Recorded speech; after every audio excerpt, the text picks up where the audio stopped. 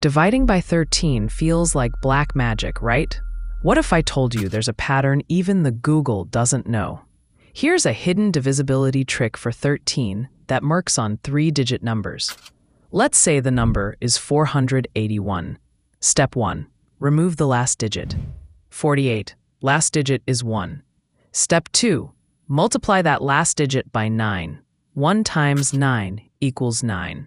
Step 3. Subtract from the rest.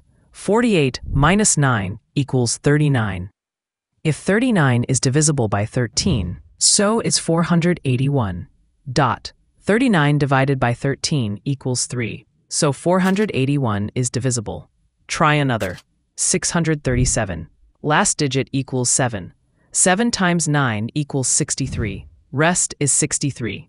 63 minus 63 is 0. Divisible. This works for 3-digit numbers, and it's not in your math textbook. If tricks like this surprise you, follow Master Every Math now. Like, share with your exam buddies, and subscribe for math secrets no one else reveals.